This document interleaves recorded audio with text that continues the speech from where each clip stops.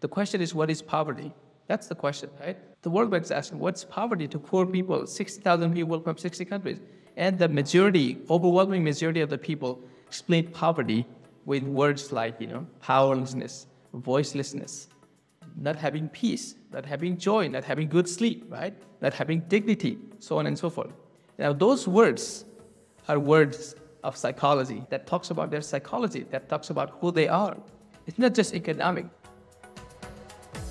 Welcome to the Lausanne Movement Podcast, where we have a passion to accelerate global mission together. If you like today's episode, won't you take a moment to rate and review our podcast and subscribe? That way you won't miss a thing. And now, for today's interview. Aryal, welcome to the podcast.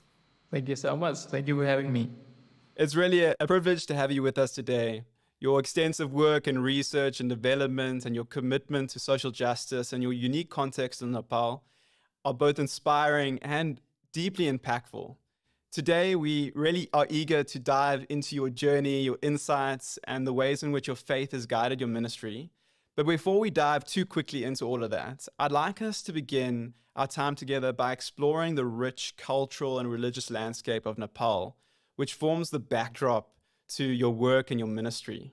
So before we go too quick, could you paint a picture for our global audience of the cultural and religious landscape in Nepal? Yeah, thank you for inviting me, and it's a privilege for me to be in this conversation with you. Before I jump into the question, let me just briefly introduce myself. I'm Kumar Aryal, married to Catherine Ann from the Philippines. We have 3 boys, Kevin, 7, Kyle, 5, and Kurt, 21 months old. I'm currently the founder and executive director of Himalayan Hope Foundation, which is a nonprofit organization working primarily in the area of leadership development and community development. So going back to your question, in the context of Nepal, it is quite a challenge right now to separate between the culture and religion, since majority of the Nepalese people, to be exact, 84% are considered Hindus in Nepal. In other words, Nepali culture is very much rooted in Hinduism.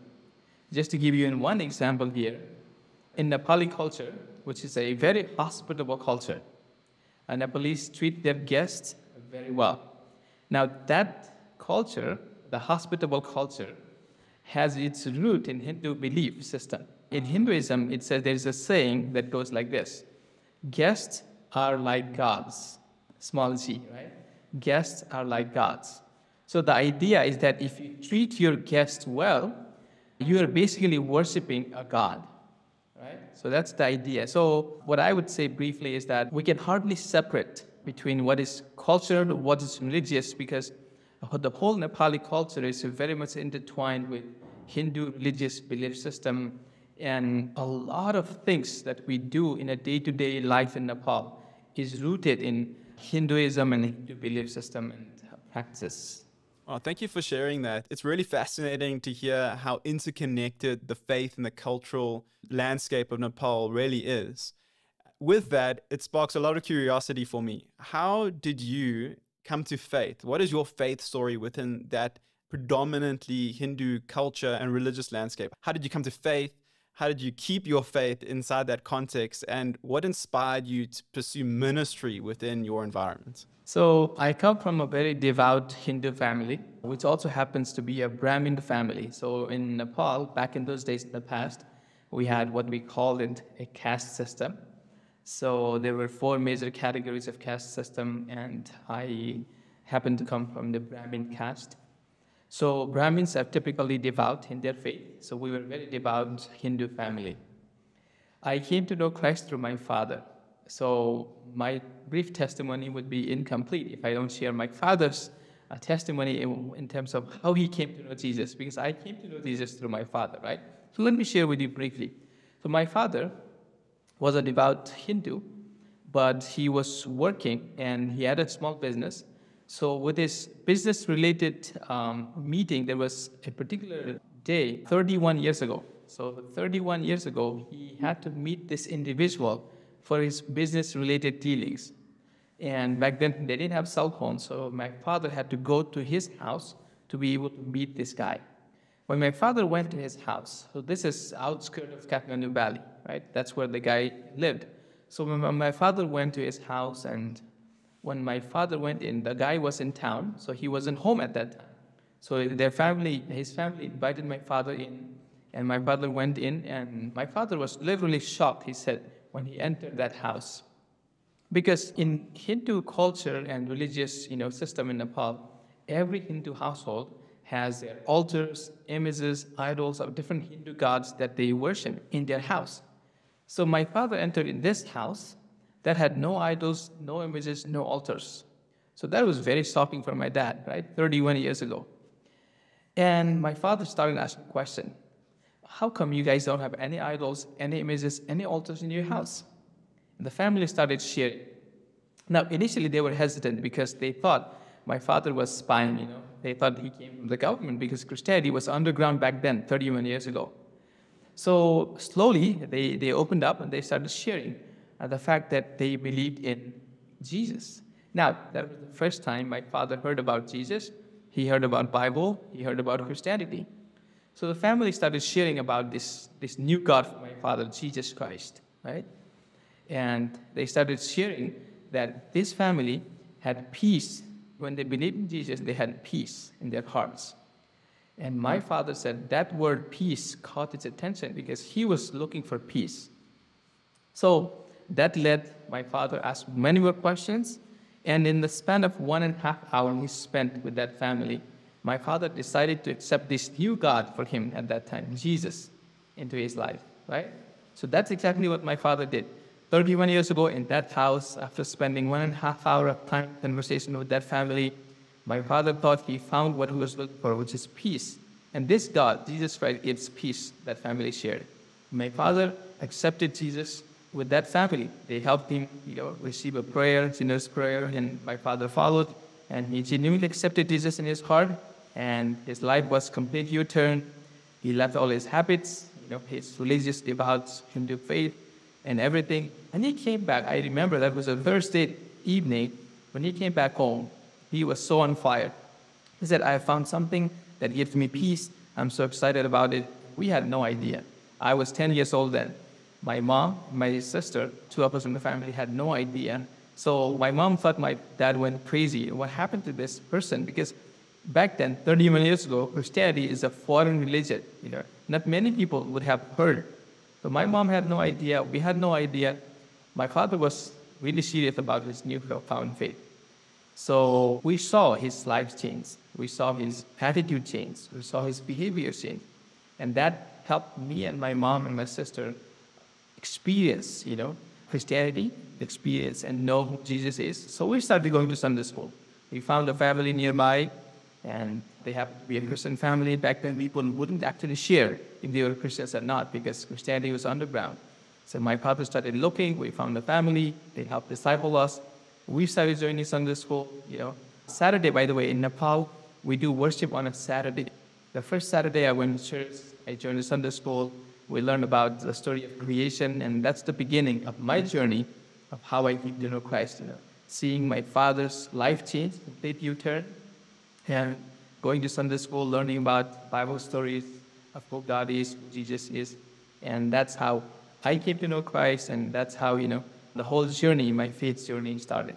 Wow, I really appreciate that story of how your dad found peace in Christ and how that transformed your entire family. You touched on a few things there that I would like to dive into just briefly. You mentioned a caste system. You mentioned how Christianity was forced to be underground and the predominant Hindu culture that you find yourself in. What led to the change of the caste system being abolished? I don't know if that's the right word to use. Set aside, what led to Christianity becoming acceptable within Nepal? And also, just connected to that, what led to you choosing to spend your life in ministry in the gospel? So speaking of caste system, legally, you cannot discriminate anyone because of their caste right now. So it's been abolished, right? We can use that term, I would say. So legally, there's no such thing as caste system. But practically, when you go to villages, people still practice that because they know that when you tell your surname, they would know which caste you come from. And that's when, in practicality, people still experience, discrimination. But legally, it's a no-no, right? So that has also shaped Christianity in Nepal in many ways. One is that since Christianity definitely is open to all caste system, right? And a lot of lower caste people in Nepal found Christianity very attractive because, of course, in Christianity we have the freedom and we see everyone as equal, right? So that gave a lot of attraction for lower caste people, which is good. God can bring people from any caste, any class. So God has done amazing things in Nepal, particularly in the lower caste category, right? So a lot of people have come to know Christ, which is amazing. And the work right now, which I would think we need to focus on, is to reach out to the higher caste. Because it's very difficult to reach out to the Brahmins, the higher caste, because they consider themselves as priests, as people who are educated, people who are, the government employees and people who are the higher class. So it's a challenge to reach out. So for me, how I started serving God and what inspired me to pursue serving in this context is knowing the fact that, how we came to know Christ from a Hindu Brahmin family. And I know the fact that there's so much need in terms of, reaching out to those Brahmins, higher class people, caste people in Nepal. And right now, as we speak right now in 2024, we still see the figures and data that 90+% of the unreached people group in Nepal are still unreached, and 90% of the people groups are still considered unreached people groups. That means we have only penetrated very small percentage of Nepali population, less than 10%. So there's a lot of work to do, and that keeps me going in terms of serving in this context, to reach out to those groups that have never heard the gospel or never been engaged, and to be able to, serving and reaching out to them so the gospel will penetrate all different cultures and people groups in Nepal. It's really inspiring to hear your passion to reach the unreached people groups, those who are of higher class and those who are not. And I would like to dive into that now. Let's talk about your foundation, the Himalayan Hope Foundation that you co-founded with your wife. Tell us a bit about it. What are you guys doing? How are you guys reaching out and spreading the gospel through the Himalayan Hope Foundation? We founded Himalayan Hope Foundation in 2021. Actually, it was founded when we came back to Nepal. So the backstory to that is I was in the Philippines for about 12 years. I taught there at a seminary called International Graduate School of Leadership. So me and my wife were teaching full-time there. And after teaching for about a decade, we sensed God's calling us back to Nepal. And how God birthed out Himalayan Hope Foundation is actually shaped by my studies, right? Or when I did my PhD in international development. So it actually solidified our call and a sense of God urging us to go back to Nepal and do His work in Nepal after teaching in a seminary context for a decade, is that we knew there's a lot of need in Nepal, right? There's a lot of unreached people group, there's a lot of poverty, Nepal being one of the poorest countries in the world. There's a lot of work to do. But at the same time, what inspired us in a way to start Himalayan Hope Foundation is the fact that we had the training in terms of, we were equipped, in other words, to be able to reach out to the poor in a way that is holistic, right? And so the whole vision of Himalayan Hope Foundation is to serve individuals, families, communities, and the whole country in a way that it's holistic. So when I say holistic, we're talking about economic development, we're talking about psychological development, we're talking about social development, we're talking about spiritual development. So we're talking about development of an individual, family, society, and country in 4 aspects. Then only we will be able to experience, or people will be able to experience, a holistic kind of development, right?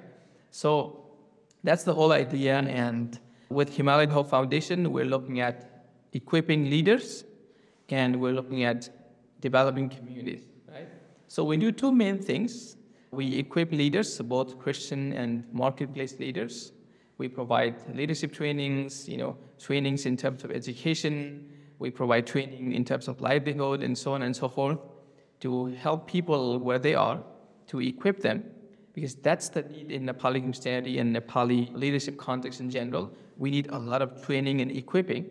That's one part that's lacking. And that's how God has equipped us in terms of teaching and training people for the past 10 years. So that's what we're using in Himalayan Hope Foundation. On the other side, I have seen poverty in Nepal, being in Nepal, right? lived a certain extent, experienced in a certain extent. So we want to help the poor. So since I was growing up as a young boy, I wanted to help elevate poverty, lives of people. So that's been in my mind and my heart for the longest time. And now with Himalayan Hope Foundation, we're able to go to the communities and help develop, even in a smaller scale. We want to help develop from the individual to the family to the community. So we do school projects. We give out school supplies to children in desperate need. We provide scholarship to children who are orphans, right? And we provide livelihood trainings for widows, single mothers. And we continue to work with communities where there's need in terms of providing health, hygiene, sanitation type of projects. So those are some of the ways we are helping the communities and equipping leaders in Nepal through Himalayan Hope Foundation. Thank you for sharing this backstory to your foundation. I'm always inspired by people like yourself who have a vision that God has given them, that's been put in your heart, and actually moving forward and stepping into that vision and seeing that vision come into reality. But I don't want to jump too far into the work that you're doing just yet, because I feel like we have something that we can speak about for our audience here. There's a big difference between having a vision and seeing that vision come into reality. And usually that road is a long journey. I'd be interested to hear, what lessons did you learn in getting the Himalayan Hope Foundation off the ground? So again, I shared briefly earlier, just to have the vision of Himalayan Hope Foundation, God already equipped us, right? Through our training, through our experiences teaching in a seminary. But again, as you said, truly, having a vision is one thing, but moving into that vision and trying to make that vision a reality is another thing. It's a long road. So we believe that we are on that road right now. We are journeying on that road. But we believe that this is the road God has called us to. And again, the road full of not all roses, but there are challenges along the way. Example of challenges I would give you is one challenge in particular that we are currently experiencing in Nepal, in our context, is the challenge of lengthy government process. When it comes to registering, organization in Nepal, like when we registered Himalayan Hope Foundation, it took us a long time. There's a lengthy process. When we try to implement a project in the community, there's another lengthy process, right?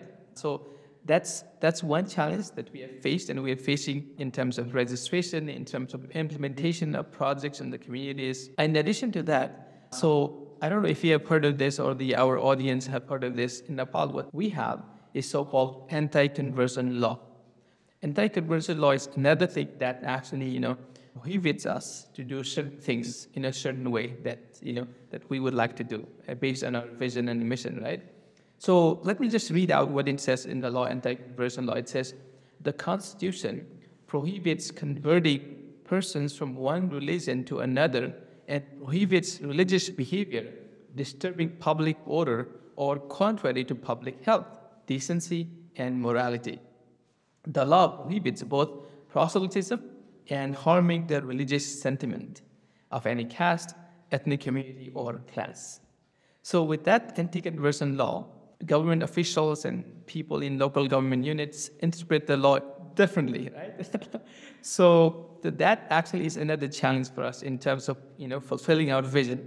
Some of the challenges that I'm sharing right now is that. So that actually restricts us. One, to implement certain projects in the community. Second, in the way we want to implement it, right? So we have to be very careful how we do what we do, keeping in mind the anti-conversion law, so that our work is not just short-term, our work is long-term, and we want to do long-term work in collaboration with local government units and local leaders. So we want to do it in a way that we have a long presence in that community. So we are mindful of this law and we're trying to do it right. So those are some of the challenges in this journey that we're in right now. So I'd be really interested to hear from you. Considering the anti-conversion law, how do you build trust within those communities with the authorities that might interpret the law in various ways? How do you build trust? How do you build favor within the communities so that you can do the work and fulfill the vision that God has given you in Nepal? So again, I mentioned earlier briefly about our work. The nature of our community development work is, the approach I would say, is holistic. Holistic meaning we involve all four things in our projects. We try to incorporate all four things, right? So we're not just going after reaching out to the community spiritually, right? That's definitely our goal. That's definitely our intention. But we're also equally concerned about that community's economic growth, that community's individual psychological, growth and social growth. So when we bring project, one example is when we go to a community, we don't just go by bringing, gospel tracts or gospel training or evangelism, so on and so forth. We go in as neutral project as providing school supplies for school children in need, right? And that opens up a good opportunity for us to relate and connect to the local government units. And one thing we have done in all the projects in local communities, we always collaborate with the local government unit, and we always collaborate with the local church, if there's one in that community or in a nearby community, so that our work will actually continue through that local pastor or nearby pastor in the long run in that community. So we make sure that we collaborate with both leaders, the spiritual church leaders, wherever the church is nearby, and that the local government leaders. So we initiate with neutral kind of like projects, right? We do livelihood projects for widows, single mothers, and we do school projects. We provide some scholarship for children who are orphans, who have been left out, who can't afford to go to school. And we do a lot of medical clinics, eye camps in those communities that are in need. So when we do that, they perceive us as people who are there to help, who are there to journey with them, and they're people in need. So they accept us in the community, in their environment. So that's how we present, and that's how we go in. And so far, in all our projects, we have received positive feedback by God's grace. So people have been very appreciative of what we are doing in their community. And they are the ones actually asking for help now, We have requests from a lot of communities, and including religious leaders, right? They see the good work we are doing for the community. And of course, our ultimate goal is fourfold, right? We're not just concerned about their economic uplifting, of course we are, but we are also concerned about their psychological, social, and spiritual uplifting. So we are trying to, keep in mind all four things, but we go into the community with a neutral project that opens the door, and we continue the relationship and continue doing our projects in the community. Well, these projects truly sound transformative. And you mentioned that you had some positive feedback from the communities. Could you share maybe one or two testimonies that have inspired you, that you feel add value? Sometimes we can be in ministry and we can be doing the work of ministry, but there are those one or two moments that really give us the inner strength to know, okay, what we are doing is making a difference, and it helps you continue in your mission. Have there been any of those moments that you would be willing to share with our podcast audience? There are several school teachers. These are non-believers, right? Government school teachers. So they tell us things like this. So they say, we have never experienced any organization, any group of people coming to give school supplies to our children without any strings attached, right? So that's one positive feedback. When we go in, we have no agenda, no strings attached. We say, we are here to help your children who are in need so they can get to school, and they have school supplies so they can work on. So that's one comment we have heard from a certain school teacher, right, who was an unbeliever, and who said, you have done such an amazing work, which we have never experienced, where people always come with certain intention, certain strings, but you came without any strings, without any prerequisites, or, without anything, and that's a good thing. Another one is from another community leader, and he said, a lot of times when development NGOs, INGOs come in, he said, they come in with a pre-packaged relief or pre-packaged development help, right? Which they think would be needed in the community, for the community. But when we do our work, we actually do a brief survey of the community. We ask the local government leaders, we ask the schools, and we ask the people in church and people in the community, what's the need and what can we do with the limited resources we have? We want to help in the most needed area in your community. So when we do that, they appreciate that. They say, others bring in what they already have, right? And they think that will be helpful to the community, but you came to ask first, so that they can let us know what is the most needed thing in the community. And if that comes under our mission and resources that we have, then we bring in and provide that help. So those are some of the feedbacks we have received. Oh, that's beautiful. Whenever I'm in conversations about mission, evangelism, social justice, there's often this dichotomy that we can form, that we distinguish between social justice and evangelism and the work of the gospel. Have you ever found yourself in a theological debate concerning social justice and evangelism? You're not just someone who is doing practical ministry, but you are also a scholar, as you mentioned earlier in the podcast. And so I'd be interested, how do you approach these topics in discussion when we bring that dichotomy into the conversation of the work of ministry? And how do you see the work of holistic development intersecting with scripture and Christian values? I think historically, we as evangelical Christians, global evangelical Christian body, we have created or we have embraced that dichotomy historically between social action and which involves social justice and evangelism, right? So we used to see, back in the days before the 70s, we used to see social action and spiritual action or evangelism are two separate things, right? And the whole idea was that evangelical Christians should not be concerned about the social action stuff because social justice, all this development work are not for the Christians. We are to be concerned about evangelism, right? Follow discipleship, so on and so forth.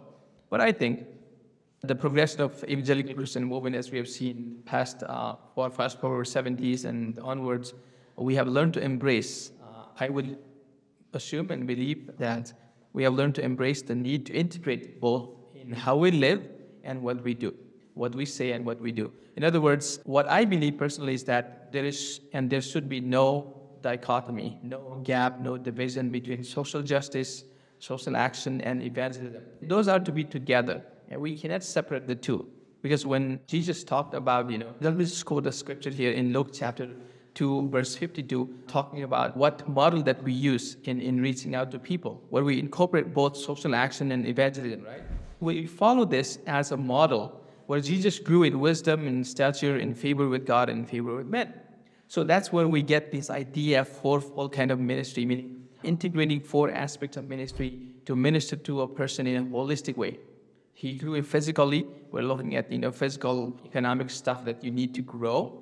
And we look at psychological, and we look at social, we look at spiritual, psychological, right? In wisdom, in knowledge, and we look at social aspect of it, favor with men, and spiritual aspect, definitely favor with God.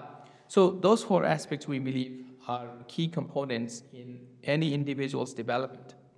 So when we talk about these four aspects, again, we're talking about social and spiritual together, right? Social action and evangelism together. So what I would believe is that in the systematic study of God's Word, when we look at the Old Testament all the way to the New Testament, God has commanded over and over again in His scriptures that we should be taking care of people in a holistic manner. In Deuteronomy, for example, in chapter 10, verse 18, God says He defends the cause of the fatherless, the widow. He loves the foreigners residing among you, giving the food and clothing and so on and so forth. So we see the Bible is very clear about how we should incorporate all these aspects of, an individual, family's growth and development, which definitely involves social justice, evangelism, and other aspects to it. So again, I think in the Bible we are very clear, and in evangelical history, we have also learned currently to embrace the aspect of social justice and evangelism incorporated together. So as a result of that, what we see in the global Christian movement these days is the idea of integral mission being talked about, being practiced, where we incorporate social justice, social action, social issues, at the same time spiritual issues, right, together. So also we see people who are Christians seeing their workplaces as mission fields, right? So that's the kind of movement a global Christian body is heading to, and that's good. So I would see that's the kind of direction we want to take. And things are happening in that direction, and I think the Zen movement in particular is helping the global body of Christ to move in that direction where we serve the whole person, right? Not just the spiritual aspect of the person, but the whole person with the whole gospel, right? So I think we are heading to the right direction. So, what advice would you give to young leaders and perhaps even those who aren't young, who are inspired by your story?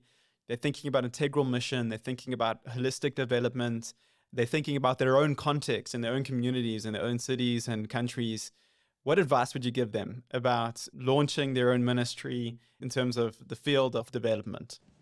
Yeah, my advice for the younger leaders would be, to work on minimizing the gap or the divide between what we just talked about, right? Social action and evangelism.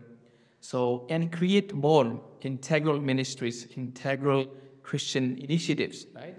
So that we zoom into that gap that divides us, but we come together as a body of Christ and we create ministries that incorporates, all these different aspects of developing an individual, developing a community, a society, and a country, and the whole world as well, right? So my advice is to work on minimizing the gap that divides us, and creating integral ministries, integral, initiatives that incorporates both social action, evangelism, and psychological and social aspects of growth and development of an individual. Another advice is that younger leaders, those who are in the marketplace now, in different professions, my advice is to live out your faith. A lot of times, younger people are afraid and shy, and they don't want to share their faith in the workplace. A lot of young people that I know don't even tell their workmates that they are believers. I think that's a huge mission field that our younger people are involved in right now. So that can be, and that is your mission field, and you can actually be a missionary in your own workplaces if you live out your faith. It's not all about, sharing the gospel per se word, but it's more about living out our life, our faith, in a day-to-day life. So I think that's my one advice. Another one would be for those looking at international development. My advice is go for it, pursue studying, and not just studying, but working in the field of international development with holistic approach in development, because people need, right? As we saw the model in Luke chapter 2, verse 52, how Jesus grew, and that's the kind of model we need, a holistic approach to helping people develop and helping communities develop. And there's a lot of need around the world, and God has called us and people like yourself, those who are listening, and we can do what we can do from our own spheres of influence to be able to make an impact, make a difference in the lives of people and for the expansion of God's kingdom. Thank you for that, Kumar. It's such valuable advice. I'd like us to zoom out a little bit and broaden our lens. You've had diverse experience with global audiences and global cultures. From your experience in these different cultural contexts, how do you see the concepts of poverty and development evolving globally? And what unique challenges and opportunities do these differences present us as a global church? Yeah, as I said earlier, historically, as evangelical body of Christ, evangelical Christians have recently, started to embrace this idea of, social action and evangelism together. So we are seeing more and more integral missions coming out, which is really good, right? So that's the context we have come from, and that's the direction we're also heading to. One thing that I would see in the context of poverty and development is that a lot of evangelical churches, evangelical Christian organizations, denominations are actually putting their efforts, right, resources, initiatives in helping the poor throughout the world, right? So churches and ministries and organizations have initiatives, projects throughout the world, which is really good. That's a good starting point. But again, the point here is that when we're talking about poverty and development, we're talking about, not just economic poverty, but also poverty in 4 different aspects, right? People are not just poor economically. People might be poor psychologically. People might be poor socially, right? If you don't have social connection, if you don't have belonging, you would be socially poor, right? So we need to look at what kind of poverty they are experiencing. And we need to bring in our development, right? Knowing the poverty that they are experiencing so that our development efforts and initiatives would be relevant. Just to give you a brief example of that, in the year 2000, World Bank did a global survey of 60 countries, and they asked questions to 60,000 people, poor people from 60 countries. The question is, what is poverty? That's the question, right? The World Bank is asking, what's poverty to poor people, 60,000 people from 60 countries? And the majority, overwhelming majority of the people explained poverty with words like, powerlessness, voicelessness, not having peace, not having joy, not having good sleep, right? Not having dignity, so on and so forth. Now, those words are words of psychology, right? That talks about their psychology, that talks about who they are. It's not just economic. So what we are trying to say here is that poverty is not always defined as economic lack, but that's how evangelical churches generally have understood. But I think we need to change the understanding of poverty and try to incorporate other aspects of poverty that a person may be experiencing. And then only we can bring in other aspects of development. Likewise, I talked about psychological development, I talked about social development. These are neglected aspects of our poverty and development initiatives and response. So I think we need to focus as an evangelical body of Christ. How can we really understand what kind of poverty people are experiencing? And then how can we bring in development initiatives and efforts that meets their need? Not only what we think a prepackaged solution, but what is really needed, that we bring in a holistic, development initiative package so people would be helped. And the neglected areas, I would say, is really psychological and social aspect of poverty. If we can bring in development initiatives through counseling, through listening ears, through providing some social network, some friendships, some connections, belonging, and those are things poor people are actually in need and are looking for. So I think that's something we can consider. Wow, Kumar, it's been an absolute honor and a deeply enriching experience discussing these vital topics with you. As we close off the podcast, we're excited to hear a bit about your future projects that you have with your foundation. And after hearing your final thoughts, could you let our listeners know how they can connect with you if they're interested and connect with your work? Sure. So what we're currently excited is that we have just started our church planting mini initiative. So that's a project initiative that we are really excited about. So we have 17 church planters going to 8 different districts of Nepal, and they'll be planting churches for the expansion of God's kingdom. Our faith goal is to plant 50 churches in the next 2 years. And in addition to sending these church planters, we have also started the diploma program for these church planters. So as they plant churches, we are also after equipping these church planters. So we have partnered with the local theological seminary here, and we have started a diploma program for them, and we're really excited about equipping people and expanding God's kingdom at the same time. So that's a key project, next step in our ministry we're really looking forward to and excited about. On top of that, we're also looking forward to several other projects that relate to health and hygiene, because in Nepal, a lot of villages are in need of health and hygiene, as we hear from community leaders, right? Local leaders. And those are the projects we're excited to execute, like eye camps, medical camps, and health and hygiene awareness programs. And that's something we're looking forward to, that's really helpful for the community, as we have heard. And we want to help them in the areas they need help. So in terms of connection, how can people connect with me? My email address, if that is helpful, is kumar7aryal@gmail.com. That's one way people can connect with me. Or I'm also on Facebook, Kumar Aryal, KUMARARYAL.